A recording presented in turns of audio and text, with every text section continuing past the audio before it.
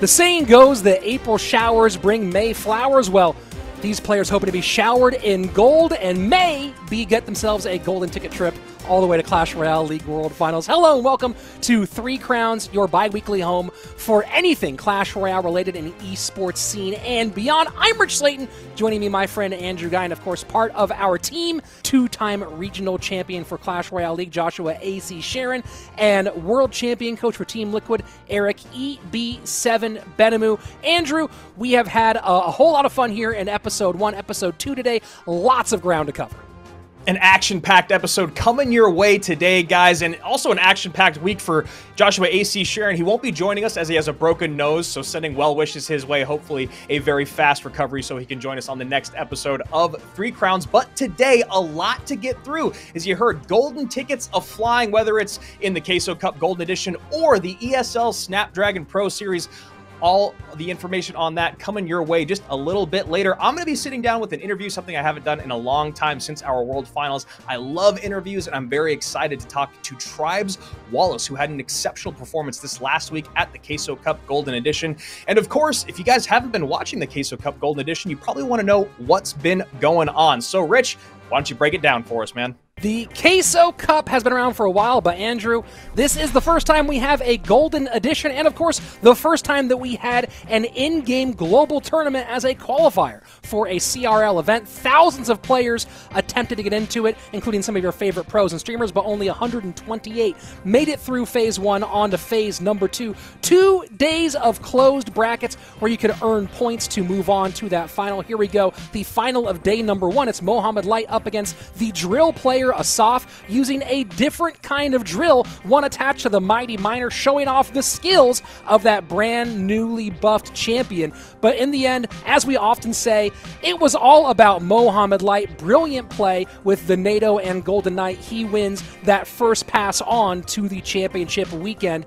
Day number 2. This was a great moment between Demas and Ian, two talented young players. Ian, out of the US of A, putting pressure on the right-hand side with the Royal Giant, but look at the counter push. Mega Knight, Archer Queen, Mini P.E.K.K.A, Miner, but a brilliant bar barrel takes care of the Archer Queen, pulls the Mini P.E.K.K.A back, but look at that zap. It looks like Mini P.E.K.K.A going for some free pancakes, but the Fireball steps on in, stops that from happening, and this bar barrel Easter Spirit play to save everything. Look at the look on my face, look on Juicy's face. Great play by Ian, but every day has a champion, and this day's champion was none other than Tribe Gaming's Wallace. This fisherman looked like it might lose track of the Electro Giant because of that tombstone, but instead turned its focus, pulled the E-Giant away from tanking for that graveyard, saved a lot of HP. Second graveyard comes in. Plus, on top of that, a poison. Mother Witch and Fisherman do enough to defend, and the arrows steal the win back at the last second, and there you have Wallace taking the champion of Day 2. Both of them moving on as our top 2 qualifiers, and there you see Wallace finishing things off against Arden Toas. Of course, Mo and Wallace, the number 1 and number 2 seeds, but there are more players, 16 in fact, as part of that playoff event this weekend for the golden ticket. Mohamed Light, Wallace, Arden Toas, Faust, Asaf, so many great players, and of course you see in the 15th spot, defending world champion of Clash Royale League, Mugi, in that number 15 place. So a lot of talent here, new talent, old talent, battling it out for that $50,000 and a trip to Clash Royale League World Finals. One player, though, who stood out, of course, was Wallace, winning day number 2. For more from him, let's go to an interview with Wallace and Andrew Guy. Thank you so much, Rich. Yeah, I'm so excited to sit down with Wallace today. He had a photo finish there in the semifinals, and then, of course, a great run there in the finals on our final day of competition in the Queso Cup Golden Edition. Wallace, first of all, hello. Thank you so much for taking your time out of the day. How are you feeling after this great performance last weekend? Hey, Andrew. I'm really happy because it was a really tough format to pass. It's not really easy to get to the finals and win. So I was really happy after the result. Yeah, and you know, you talk about getting to the finals there, a really, really close game or close set with Faust. Talk me through that 53 HP game. The graveyard comes down at the end. You drop the Mother Witch, you drop the Royal Ghost, just trying to do anything you can. What was going through your mind throughout that entire 5 minutes? That game was really crazy because he was using a really strange deck. He was using a E-Giant with Graveyard. So I didn't expect the graveyard in the last moments of the match, so it was really tough. And at the last moment, I used my mother wits for the graveyard and put the arrows to get the match. It was a really tough matchup. Yeah, it was a great matchup. You saw Juicy J and Rich losing their minds. I want to ask you, so you talk about Faust's deck being a little odd, but your deck was a little off meta as well. Why was the Mother Witch there, and it definitely paid off? So in the third game, I tried to counter some decks that he used. I put the Mother Witch, the Royal Marauder, Mega Knight, try to counter some decks that like Hoggies or some Spam decks I like to use. So the Mother Witch was really useful. And he used the graveyard, so it was really good pick. Yeah, I mean, that ended up being a really great gift from the Clash Royale gods. Now, I want to talk just a little bit more about you and your career. You know, over the last 3 years since 2019, it feels like you have just grown every single year, whether it's Royale Masters, Queso Cup Golden Edition, the All-Stars, or being 14th in the world last year in the 2021 World Finals. What has changed with you, Wallace? Have you just grown up? What's changed in your game style, or what's changed with you that has made you be so successful? Well, all started when I was playing CRL, the teams format with Pain. In that time, I was training really hard, like I think 8 hours per day. Wow. It was really hard training, so from there, I just keep focusing on my gameplay. I won the All-Stars too, and then I came second in the Brenchong this year, in January. Right now I'm a champion with the Queso Cup. So I was really focusing and really training a lot, and I hope to win next week. Yeah, I mean, I'm rooting for you. I know Eric is rooting for you as well. That confidence that's been building with, you know, all these great wins and accomplishments coming under your belt. Talk to me about some of your competitors. You have Mohammed Light still out there. You have our former world champion in Mugi, but then you have guys like Asaf, Ian, Faust, Arden Toas, who you ran into in your semifinals and finals run. Who's your biggest competition out there? So I think everyone that qualified for this stage is really good. I think there's not one person didn't deserve it. So I think I'm gonna go versus Muji in the first match. But I'm really confident to win. He's the world champion, but I think I'm gonna win him. And the opponent to fear is Mohammed Light. Mohammed Light's the first one. Mohammed Light and Muji. And another opponent, I think he's really strong as Faust too. Yeah. That's really. All right, so the last question I have for you, Wallace, before we let you go today, we talked a lot about your success over the last 36 months, the last 3 years of competitive play. What advice would you give to all the new up-and-coming players that are hopefully going to become Clash Royale legends? I think they're really talented players right now, and I think the best thing to do is believe in yourself, because it's really hard playing versus a lot of top players like Mohammed Light, Muji, Morden, a lot of players. And you have to be really mentally well, because if you're not, it's not gonna be a really good match. And yeah, train a lot too. Yeah, I mean, those 8 hours a day, definitely putting in their work. So, Tribes, Wallace sitting down with us today here on 3 Crowns. Thank you so much, my friend. Best of luck on your way to that $20,000 prize and that golden ticket. We're rooting for you here, or at least I know most of us are rooting for you. So, thank you again for taking time out, man, and we'll talk to you later on. Thank you, Andrew. Thank you, everyone here. And I hope to win next week. And yeah, see you. See you later, man. Talking about Wallace trying to win next weekend, or this weekend, trying to get that golden ticket. For more information on more golden tickets that you can't get here at the Queso Cup, Rich, tell us how you can get one maybe through, I don't know, ESL Snapdragon Pro Series. Well, Andrew, that ESL Snapdragon Pro Series is currently underway. Both the EU MENA Golden Ticket Edition and the North American $20,000 edition. We are in the midst of it, and we have already had 2 qualifiers to the finals for the ESL EU MENA portion of this one. You see Mohammed Light, no surprises there, and Mario taking up 2 of those 6 overall special qualifying spots. If you win a qualifier, you're guaranteed to the finals, but of course you see those other 10 white spots. Well, over those 6 qualifiers, you can accumulate points to move on, and some players have already begun to do so. Currently, OP Sam is the points leader. Very likely he goes through to qualify. Capgun Mohamed Light's countryman. Right behind him, you see Morton from SK Gaming, OP Sam's former 2v2 teammate. And all the way down currently, tied for 8th place, you see Team Queso's Ruben, the 2020 CRL World Champion.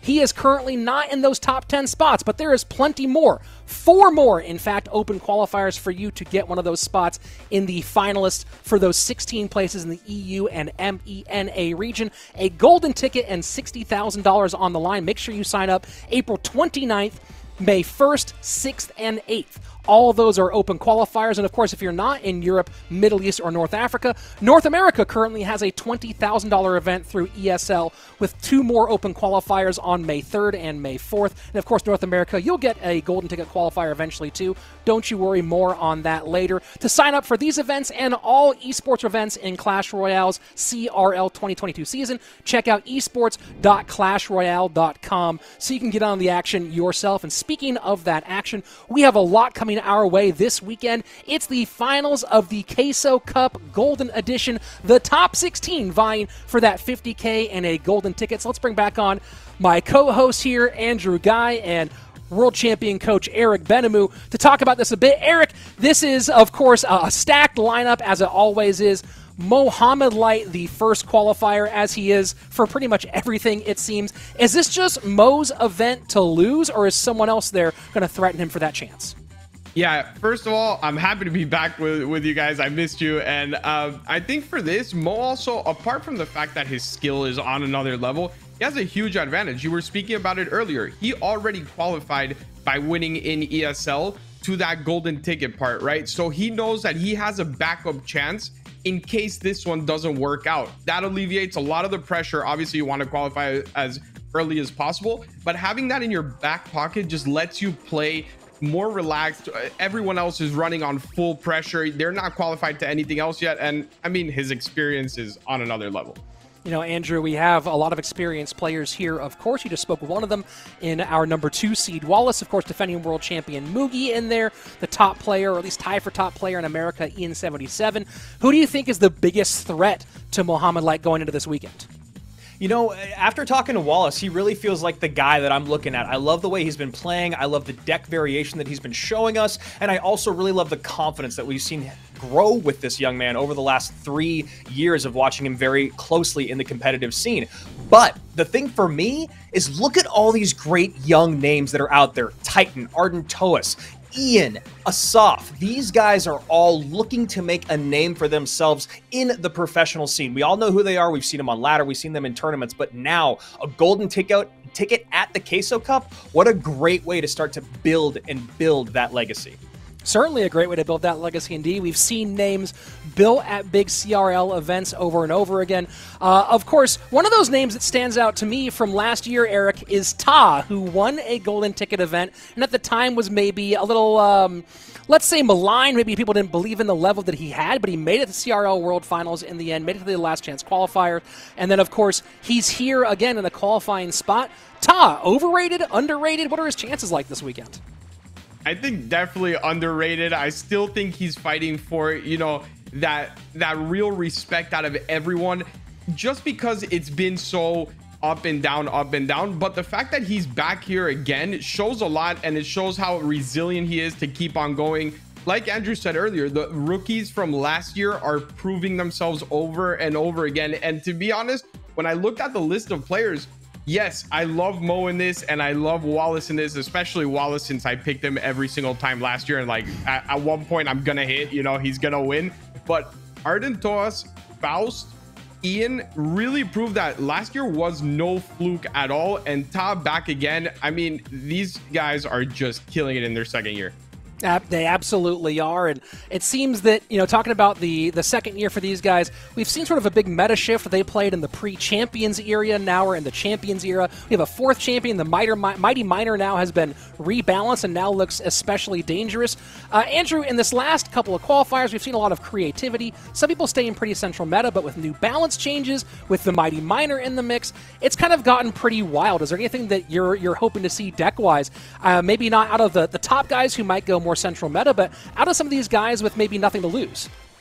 Well, you know, one of the interesting things I saw from the qualifying stages of the Queso Cup was there was a lot of really weird decks out there that actually played pretty well. So I think the idea of, you know, the fact that Royal Giant is really strong in the meta right now, Graveyard's coming back even stronger in the meta, Mortar is everywhere. These types of things you have to expect. You have to expect your opponent to run one of these or two of these centralized decks out of their three, but can you keep them guessing? That's what it's all about. That's why we've always been, you know, saluting Julesy and what Mohamed Light and him have done. It's always about innovating decks, bringing new stuff to the competition, and what a better place to do it than when you got all this money on the line and a golden ticket up for grabs. I know what's really popular in the meta. I want to see what can counter that and make your opponent's analysts go, what just happened?